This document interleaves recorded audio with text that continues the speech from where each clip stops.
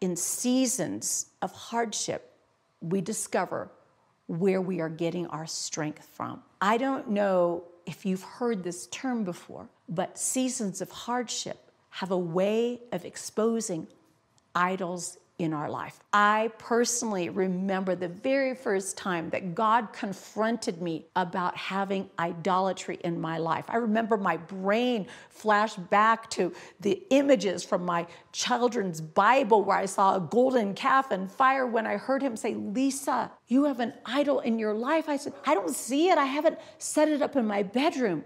And he said, "Oh, baby girl, an idol is when you draw your strength from something outside of me."